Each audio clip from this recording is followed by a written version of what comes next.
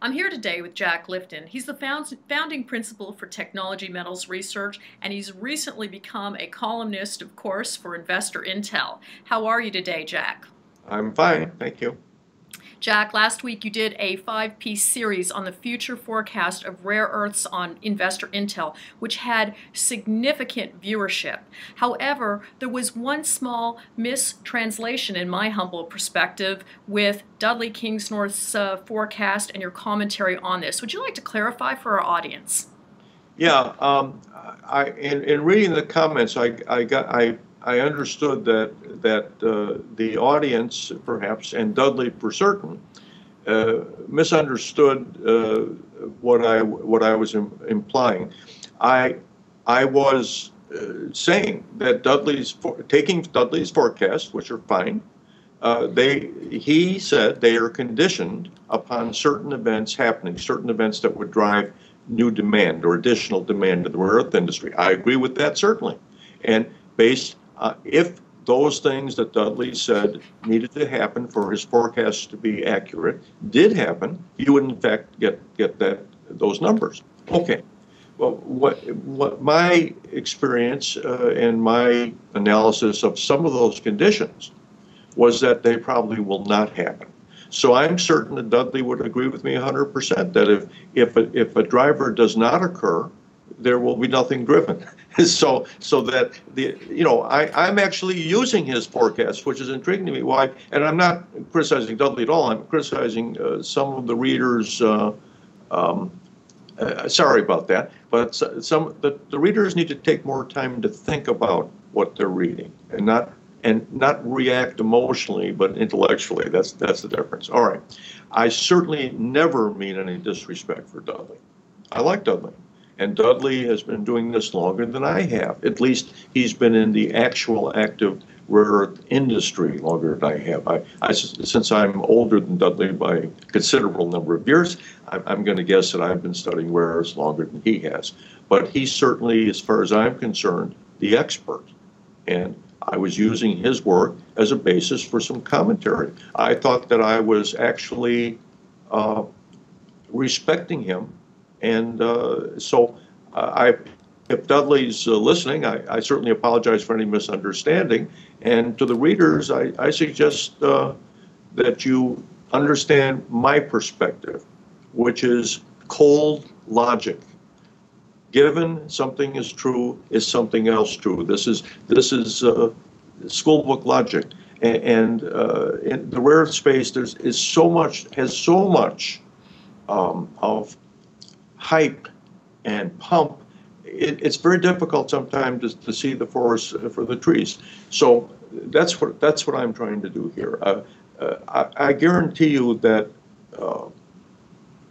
my reaction to this is the one that is closer to what's really happening than the market's reaction, which is to jump. Oh, there's now going to be 250,000 tons of demand for sure, and problems are over. There isn't enough production, so boy, everything's going to be just great. That is not what Dudley was saying, and it's not what I'm saying. Okay, great point. Thank you for your commentary and feedback. So let's find out, Jack, are our problems over? Is the market turning around? I actually have, because of my involvement in the industry as a consultant and as now as a board member of a couple of companies, I can tell you that there is definitely a more sophisticated interest in the rare earth market than there has been in the last, shall we say, chaotic year. But the market has now learned, the institutional investors, and I hope small investors, and I hope high net worth investors, I think that's the entire spectrum, they have now learned that it is not about how much you've got, what one of my colleagues in the pundit sector calls pounds in the ground. That's not what it's about. It's about our access to those pounds in the ground, which is not about shovels. It's about chemistry, process engineering, and boring subjects like programmable controllers for chemical reactors. That's what it's about. If the chemists in their nice clean laboratories can come up with ways of extracting these materials from where we find them at any level, whether it's 100% material or 0.001, if they can do that economically, and then we can separate these things, then the whole thing. Notice the word economic. If it's economical, it's practical. Otherwise, it's not.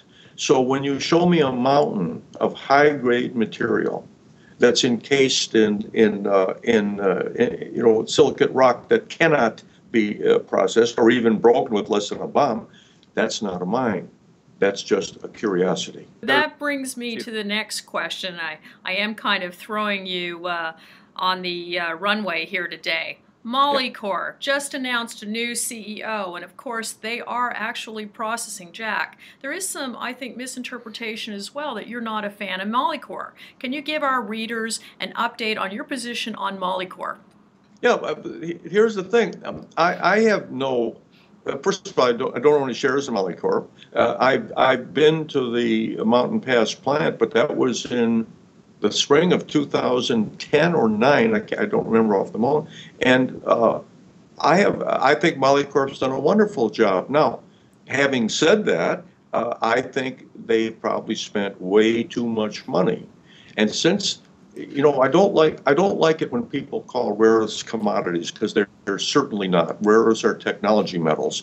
They are not to be considered something where there are huge quantities of them around. They're all the same, and you buy wherever you like. You always buy the same thing. There are tiny quantities of rare earth metals on the earth. There are even tinier quantities that we produce. Yes, they should be. The ferrodysprosium alloy you buy in Paris should be the same as the stuff you buy in Monongahela and Pensacola. That's true.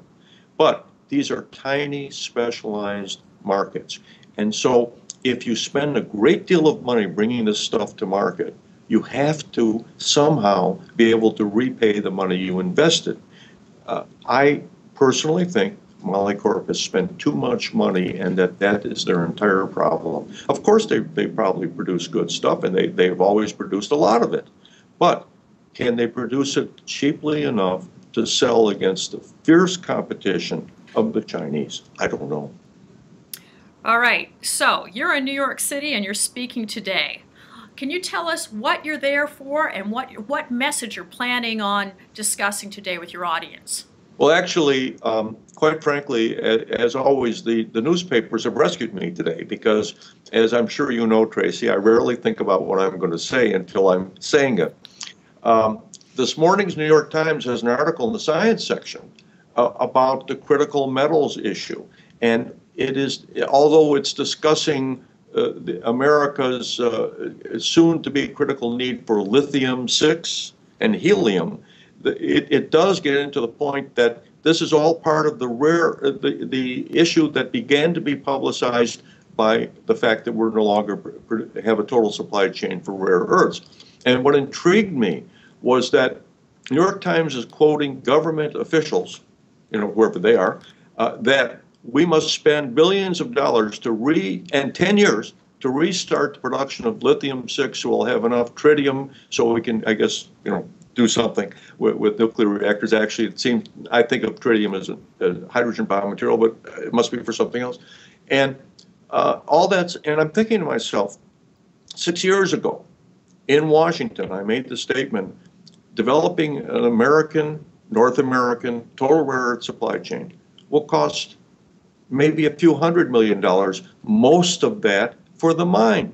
Well, we've got to have a study. So these guys have appropriated $120 million to have a study. If they'd actually given the $120 million to rare element resources, for example, we'd be halfway to production. They're crazy. Okay, it is a problem. They don't know how to solve it except to talk to each other. And I noticed lately they're not even doing that. So what am I supposed to do? I'm just one guy. I'm just bringing this point out to institutional investors in New York that this is a real chance because you can get in on the cheap. This is the time to create a North American total rare earth supply chain industry, reignite our American production of rare earth permanent magnets.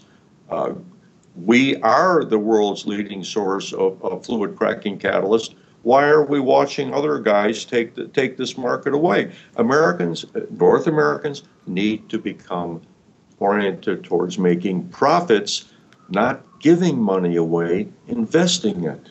So that's what I'm talking about. Thank you very much. Good luck today, and we will talk to you in a couple of weeks.